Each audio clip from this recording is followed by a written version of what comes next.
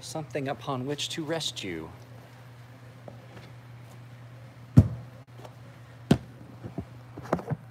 Haha, there we go.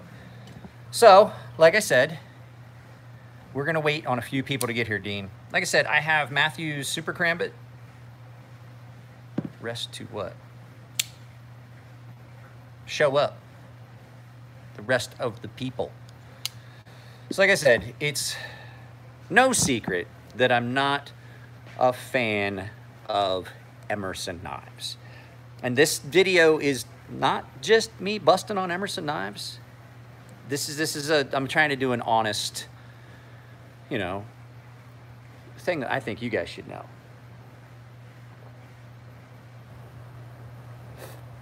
I got all sweaty. You've been waiting for this. What, for the showdown between this and this? So,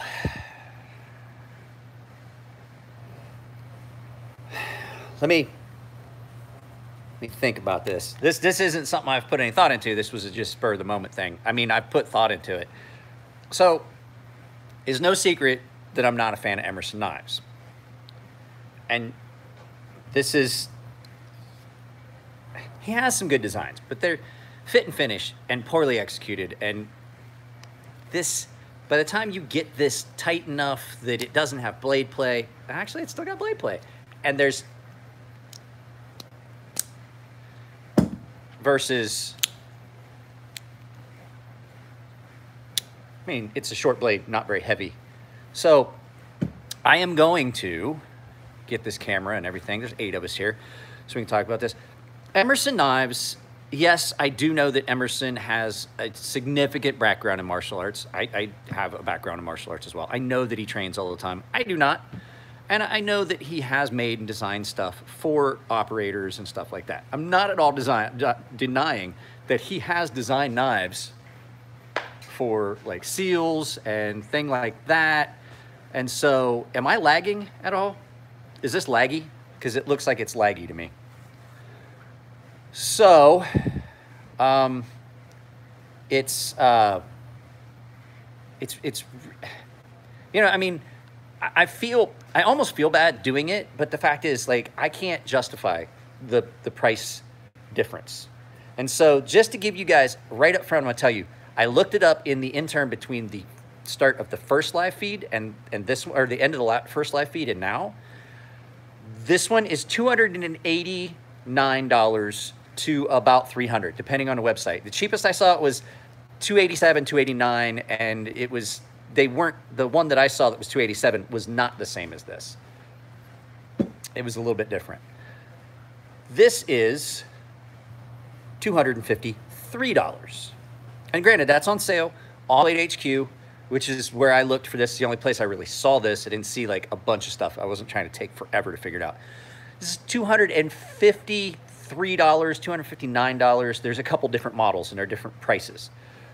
So, blade on this one, 154 cm, which is not a bullshit steel, but it's also not top of the line steel like it used to be. This, S35VN steel, which is, in my opinion, a better steel if heat treated properly, which WE does, a better steel than S35VN. Handles, G10 on titanium. Actually, I think they're steel liners. They might be titanium. I can't remember. We ceramic coated these for Matthews. I think they're titanium scales or titanium liners. This one, double detent on bearings, but the detent on it fucking still, even cranked down tight, does not hold. Detent, all titanium, bearings, frame lock, one-piece solid ring and backspacer. On bearings with a flipper deployment, as well as a wave feature that does, you guys saw me do it, it comes out of your pocket crazy fast. You see where I'm gonna start having problems? You see this? The construction and design that they do on these, I want it I want it like that. I gotta put something underneath that. a second, guys. This is not optimal. This is a true live feed. This is a true Emler. Let's see. That's not gonna work. It's an earthquake. Let's see. Put this under it. That did it. So, well, I'm gonna tell you, like, okay, so right now we're just simply talking about materials, right?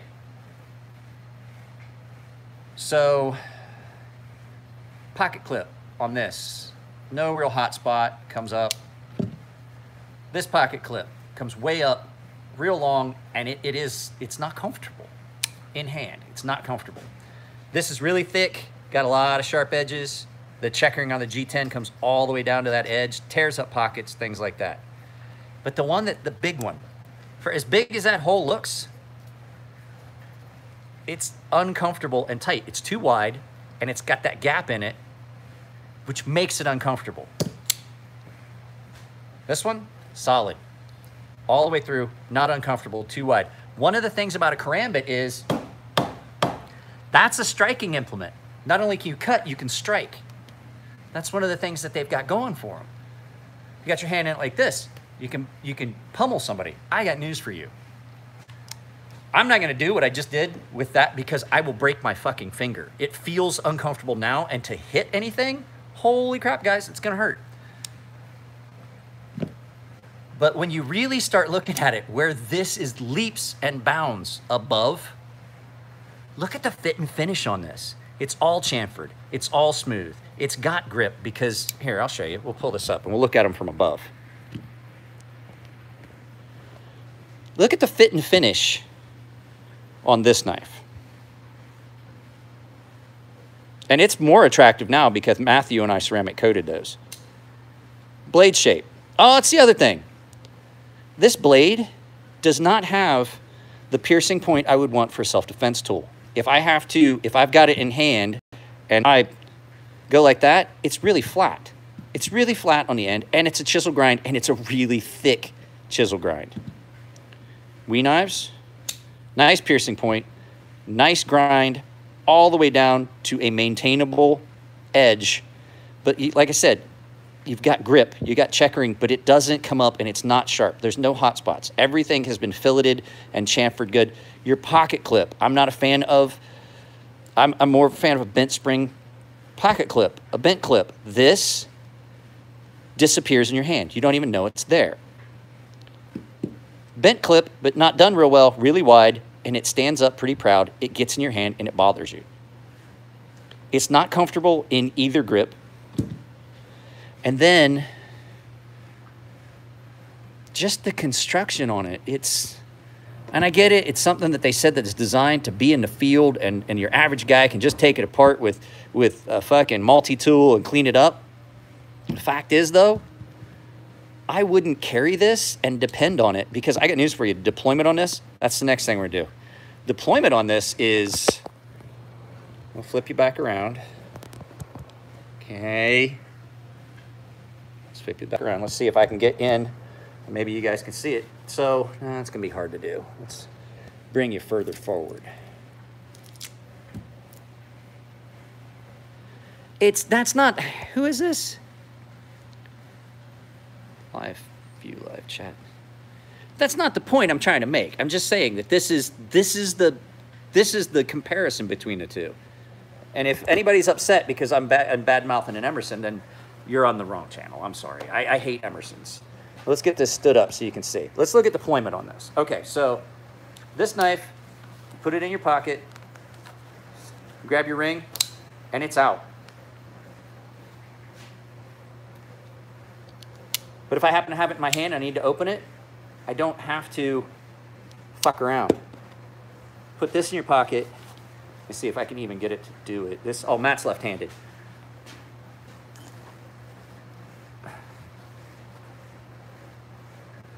So, look at that. So out of my pocket, same way I did with the other one. I can get it, but you really have to, let's see. It snaps open, but the thing is, it really is uncomfortable to deploy it. Because you get the thing, your finger, you see that? Your finger doesn't go all the way in, and it hurts. That's uncomfortable. And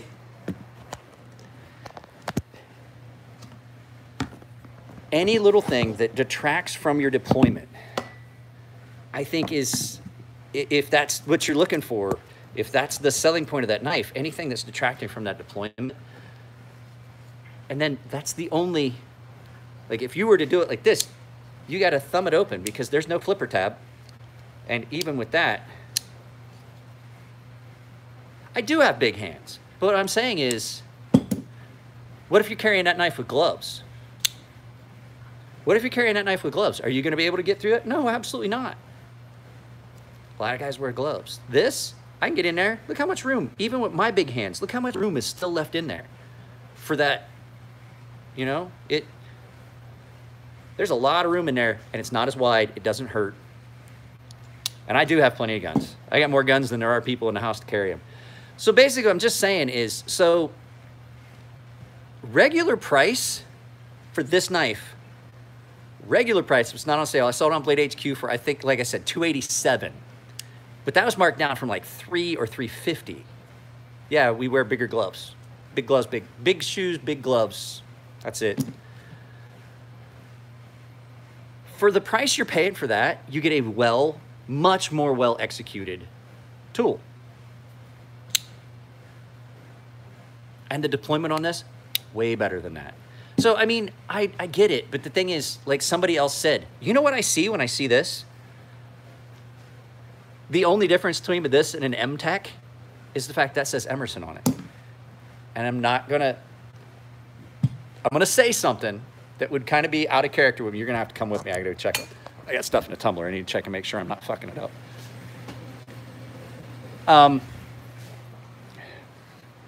I don't do acid wash. I do something close.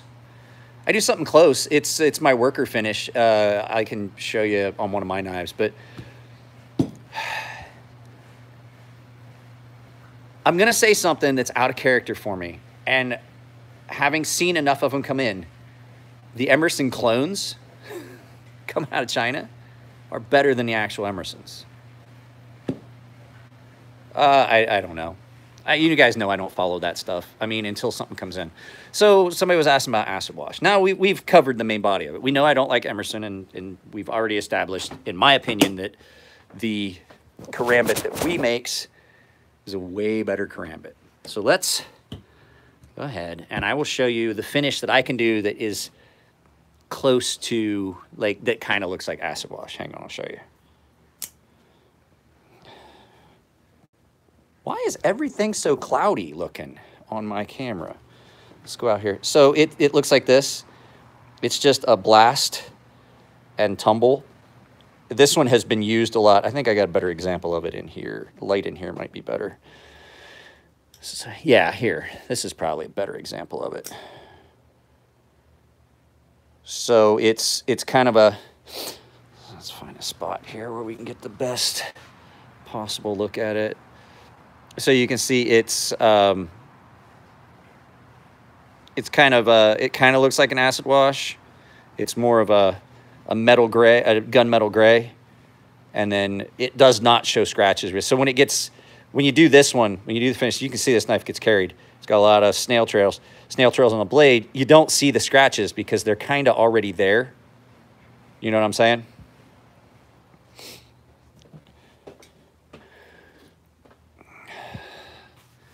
You know what I mean? Oh, I know what that is. That's not a cloudy. I'm sorry. I apologize, guys. So there's a line. I never noticed that before. There's a line where I can see how many people are in and thumbs up and all that stuff, and it puts a gray on it. So I apologize. I'm just a dummy sometimes.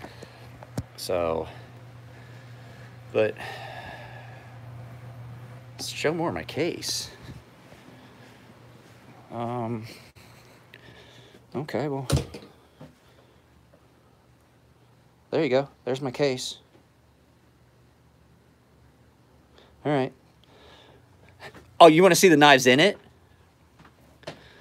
All right. There's nothing really special in it. I mean, I've got my my Mordax in my pocket. So top row, all fair and forged. We've got my, we have my Fortis B. Fortis A. I don't remember. Anyway, my Archbishop, one off.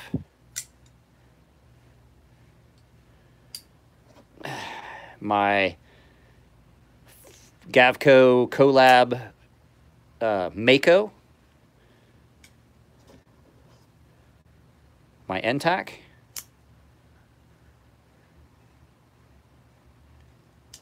Let's hear. You already saw it. My Mordax with the, I call it a matte finish. It just needs clean. That's my Master Blaster. I was thinking about redoing the blade, but then I'd have to resharpen it. I really don't want to do that. My Master Blaster Maker's Choice that Matt and Nico got for me. My spinner Maker's Choice that I want to redo the blade. I redid the blade once and got some splotches on it. This is the one that looks like a fish. And so you guys know, I don't know if you guys remember me talking about it, every one of those little scales was done by hand with a very, very tiny end mill on a Dremel to make that look like a fish. And then, of course, the Pretium that Elliot gave me that I refinished. I have my Sebi that I've done the patinaed copper on. I've got a WE 601 that they don't even make anymore, so the next person that asks, you may as well just not even ask. They don't make this knife anymore, so I'm not getting rid of that. Of course, always in my case is my Riat Horizon D in carbon fiber. Yep. I fixed detent issue on this one. It definitely has a detent now. My Microtech DOC that I truly, truly love. I would never part with this. This thing was one of the first production knives that showed me. I did a video. The first video I ever did was about this knife. First YouTube video I ever did. I carried it so much, the skateboard tape, all the grip came off of it, and all that's left is the adhesive backing that's stuck down. My Bob Terzola CTF that I did the black ceramic on. Super, super smooth knife. Love this thing. I love a knife that has got a thumb stud, or not thumb stud, but a thumb disc and a flipper. So when you have a thumb disc and a flipper, you get so many multiple ways of deployment. You can thumb flip it, you can flip it, or you can just slowly open it if you choose.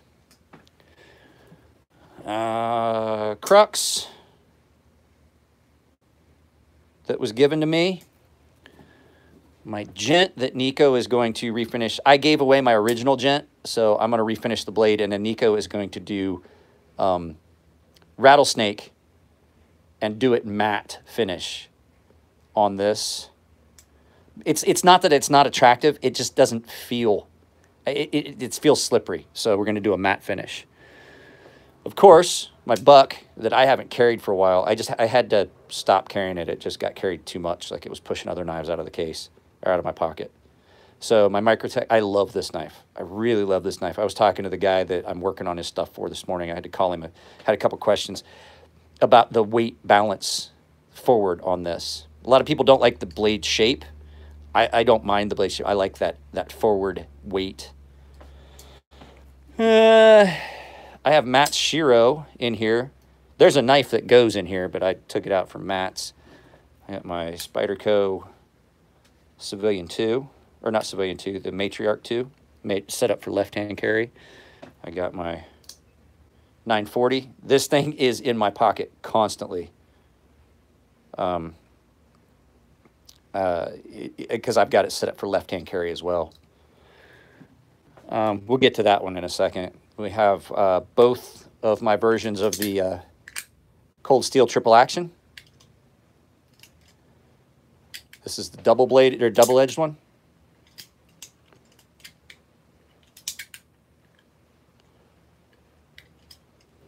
Took a long time to teach myself how to do that. Let's see, what else? This is just stuff that stays in the case pretty much. I'm going to make another row for stuff. And then the Tonto version of the triple action. It's really cool. This is a really cool deployment. What else we got? We got my Ontario Rat Model 1, Rat 1. This gets a lot of use. Can you tell? It is kind of busted up, gritty, and nasty, and dirty looking. It's because it's got a little bit of rust on it.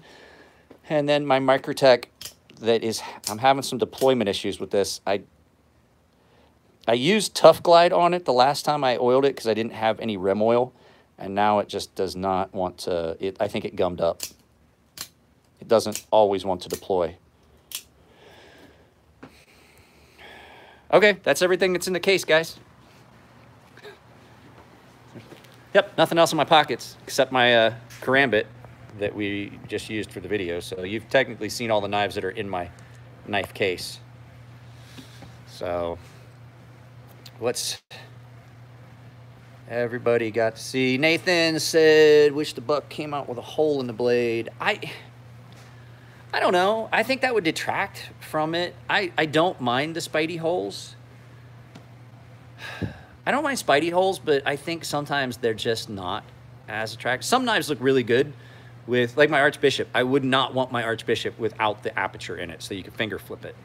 That's what I should put in my pocket. I haven't carried my Archie for a while. Hang on, I'll be right back.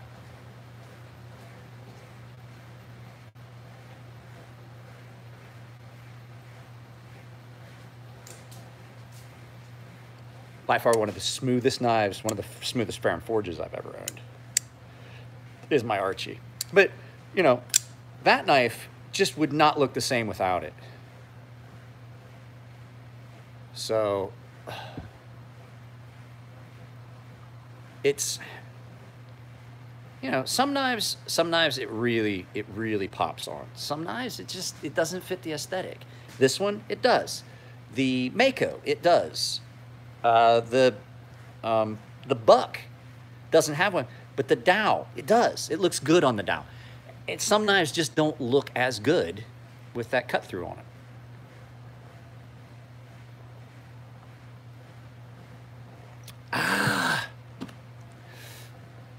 If I could get one or two of Gavco Farron Forge. Yes, I like all the Gavco Farron Forge collabs. I would never have the Furco, the first one. They called it the Furco. It's not, one, it's not really available. There's none of them out there. Everybody's already got them. Two, it wasn't the one that I liked as much, but I have the Spinner and the Mako. Love them both because it gives you get some of Mike's aesthetic and then you get Elliot's take on it, and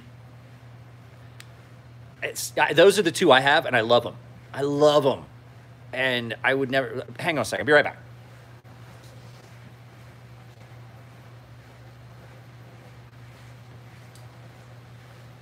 I've never had a knife make me as happy as this does every time I pull it out. Just to pull it out and just... I don't carry it all that often, but I do pull out my Spinner and there's just... Everything about it is so perfect. And to the point where the aesthetic, and I don't carry it because I don't want to have to ask Christopher to duplicate the two-tone anodizing and stuff he's done on this. I know how hard it was. I've seen him do it. That bronze and blue like that.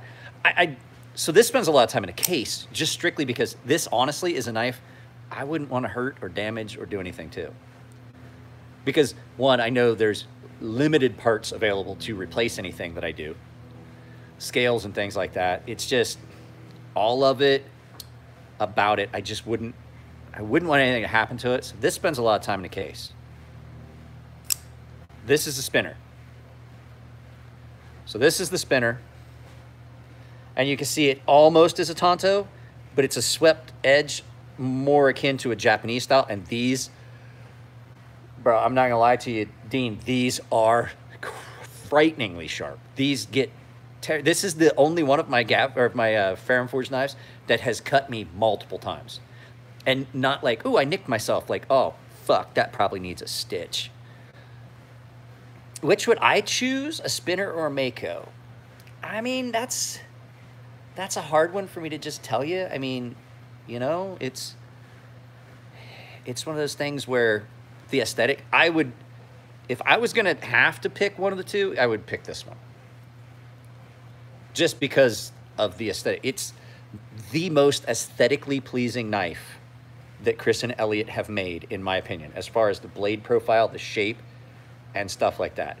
This, I think, is the most attractive from a standpoint of the lines and the shape and things like that of any of the knives they've made.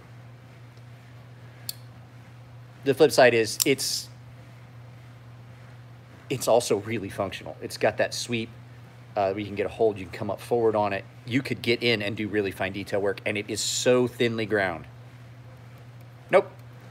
It's so thinly ground that when you sharpen it, like I did, it's nightmare-inducing how it cuts. Let's see here.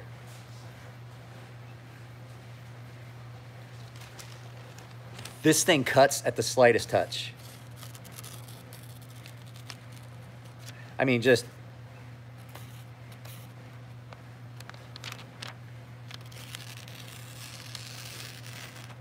it's just nightmarish. I didn't like the smock. I didn't like it. So Phil D was up here, and when he stopped by, he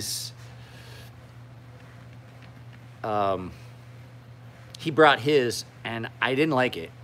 I really didn't. It's their button lock flipper, I think, that they did, and it's, don't get me wrong, it's not unattractive. It's just I didn't like the way it, yeah, it did cut a paper towel. I don't know. It's here's the thing. It's, we're not gonna get into that. Please, let's not do that on here. I don't want to have to take your comments down and stuff. I've never gotten to handle a shaman in person. We're not going to get into a political discussion about gays and being gay and stuff like that. That's not what we're going to do here, because then it demonetizes things, and then I get in trouble with YouTube and comments and complaints. I don't want to have to. Let's abstain from that line of conversation, please. I don't want to have to take people's comments down. Because the thing is, like, if I was just a YouTuber and I just had a bunch of videos and shit, but this is also tied to my actual business. I got parts in the tumbler. We got to go check on them again. I just say there's a lot of people that come on and then they want to say stuff, and then I don't want to have to block people. God damn it, that thing is leaking. Well, I'll give it another. I have to check it in about an hour or so. I really wanted the Spyderco Subvert. I don't remember the Subvert. I remember hearing about it, but I don't remember. Hang on a second, guys. I gotta pause you. Can you hang out just a second? I have to pause you for just a second.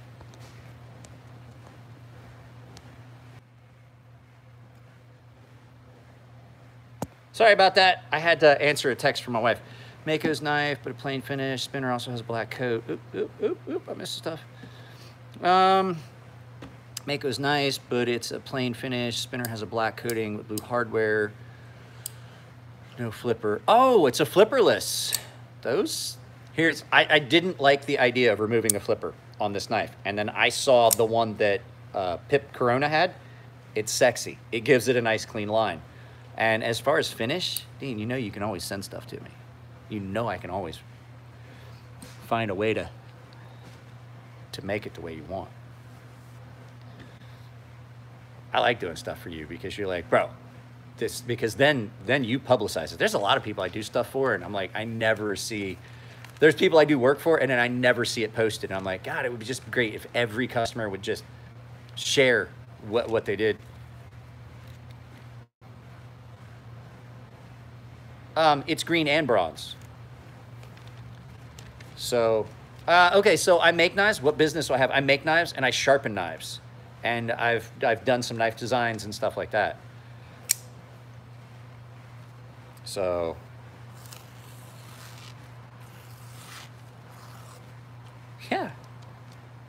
yeah, I did.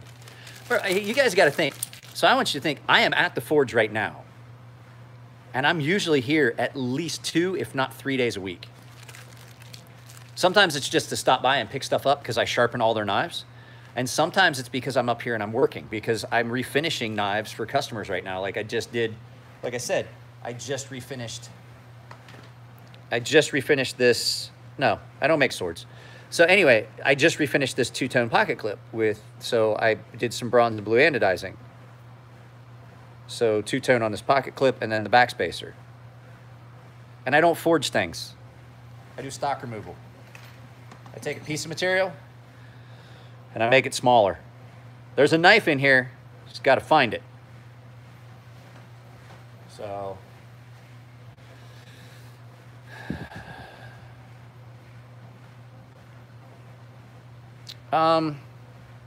the Makos, I'm gonna tell you right now. So I love my Mako.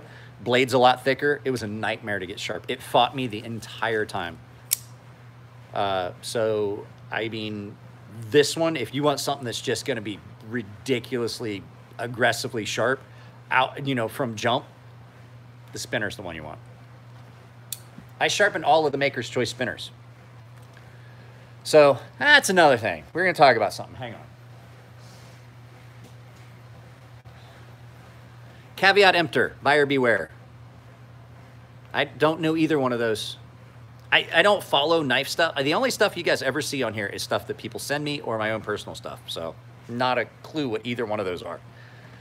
So, type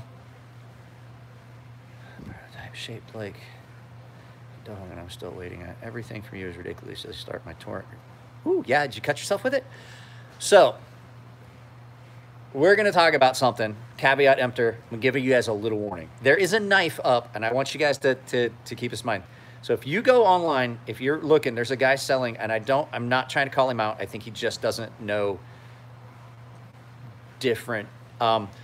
He put up a knife for sale, and he's got it listed as a Maker's Choice Stinger XL in SM100. There was only ever one of those, and it was... don't know. Like I said, I make and sharpen knives, and my entire YouTube channel is about knives. I do so much with knives that when I'm done doing knife stuff, I don't fucking look at knives. I play video games, and I watch goofy shit on YouTube. Like, I watch Donut Operator. I watch people get beat the fuck up by the cops because they're stupid and playing stupid games, and they won some stupid prizes. So asking me about knives, unless it's something I currently have in hand, like somebody asked me, well, what about this Emerson, this and that? And I was like, yeah, or oh, it was the ZT something, something, something, something. I was like, yeah, not a fucking clue. I was like, yeah, but you're on a knife channel. I was like, I don't memorize all that stuff because I just don't have room for it. There's so much other stuff I want to do up here besides trying to remember every number and nomenclature and every maker and stuff like that. To the point where, so anyway, what I was saying is, there's a guy that's selling. I want to get this out, the caveat after, to just be careful when you're buying stuff. There's a guy that's selling a Stinger XL, and he's got it listed as SM100. And I've tried to tell him 3 times, it's not SM100. You need to change that because you're going to get somebody to buy it, and then they're going to be upset. He goes, no, I ordered an SM100. And I was like, bro, I sharpened that knife. I remember that knife. I sharpened every one of the Maker's Choice, and none of the SM100 blades that have ever left here were ceramic coated. And he's like, well, I was the first person to get in on the pre-order. I was like, that's great. I sharpened every one of those knives. There's only been, since the Stinger run, there's only been about 4 SM100 knives. One of them was a Stinger XL blade, and it was done custom, and it was sent to a guy, and it's a left-handed, and it was bare titanium, anodized SM100 blade, and that's the only one. And I've sharpened every one of the SM100 blades that Elliot's made since the Stinger run. And so I can tell him, I keep telling him, it was not SM100. It's 20 CV with a ceramic coating. So if you happen to find that post, the guy selling it, listing that as a SM100 Maker's Choice Stinger XL, it's not. It's 100% not. It's 20 CV. And I know this because I sharpened every one of the Maker's Choice from this to, from here, from this knife was Master Blaster was the first run I did where I sharpened all of the Maker's Choice, till now where I sharpen every knife they make in-house. Not just the Maker's Choice, every knife. So you kind of got to watch. And like, if you guys have any questions about it, don't be afraid to message me at my Gmail. So he made one, and it did drive him insane. And the thing is, like, everybody's like, oh, this and that, SM100. I have SM100 coming.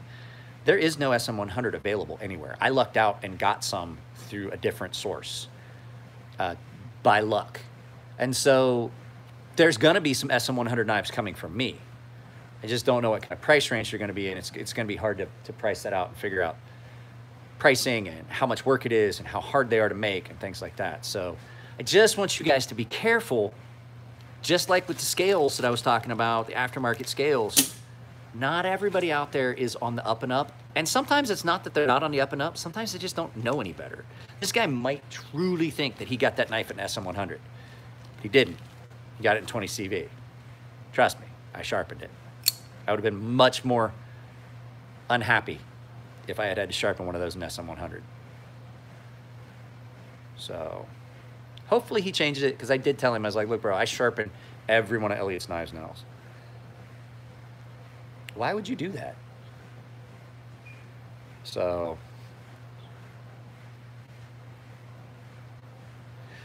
well, the thing is, the material is, and the last time I looked at it, the material is per ounce just about the same price as silver.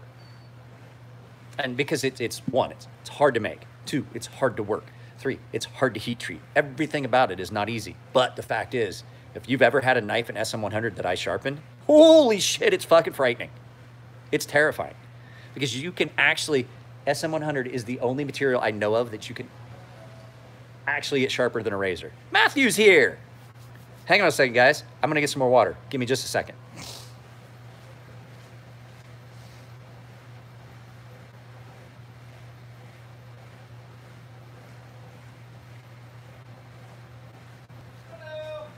Everybody, Matthew said hi.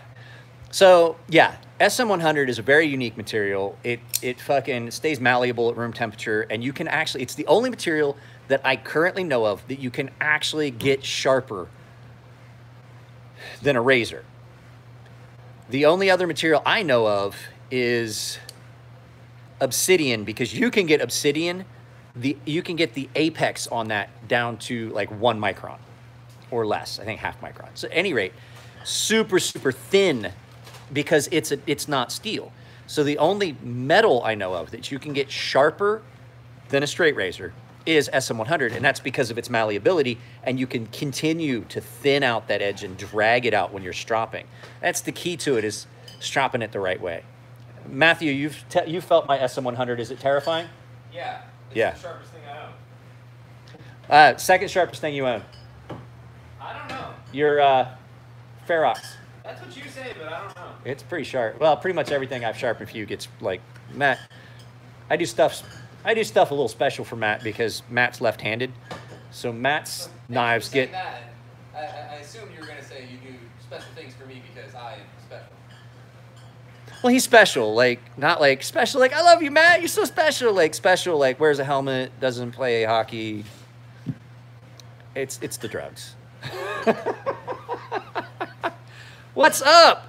Chris Kelly, how are you, sir? Your knife knifices? There we go. Words are hard, ladies and gentlemen. Words are hard. Knifices all went out yesterday.